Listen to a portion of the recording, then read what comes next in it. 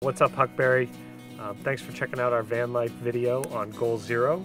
As an extra, we wanted to run you through the go bags that Gale and I keep in the van. Each of us has a kind of work photography bag and then a hiking bag ready for whenever we find something cool. So we'll run you through these, show you what we carry.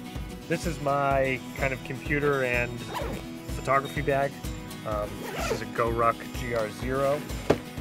So in here I've got, this is kind of my, this is one of the GoRuck pockets that has all my cords, hard drives, chargers, etc. Really easy to keep things organized. Got a pocket here. This is a massive amount of Polaroids and postcards that we need to send out. We're a little behind. A couple of journals to keep track of the trip and kind of notes on just what we're doing and where we've been, who we've seen.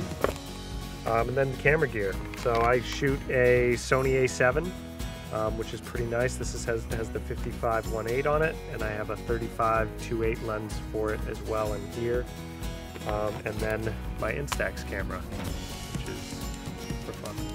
For day hikes, we keep everything pretty simple, but this is a Topo Designs Rover pack. And you gotta have water while you're hiking. Keep hydrated. We actually usually have 2 or 3 of these. And then on the inside, in case it gets really chilly, got a packed down jacket. Also, in case you get hungry, an apple. Usually we have more food. Usually snack food is critical. Yeah, it's usually some dried meats and cheeses. Yeah, you don't want to bonk on the hike. No. And then I always hike with a camera. It usually thuds against my chest as I'm hiking. Usually I have 2. I also have a film camera that I usually bring with me as well. That's about it. Inside here I do have some postcards I haven't written yet.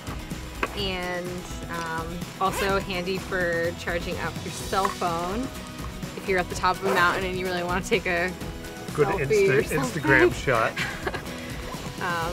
I've got this Goal Zero Switch 10 and charge up on the side here, and it also doubles as a flashlight. Yeah. So don't forget the sunscreen. Oh yeah, also sunscreen.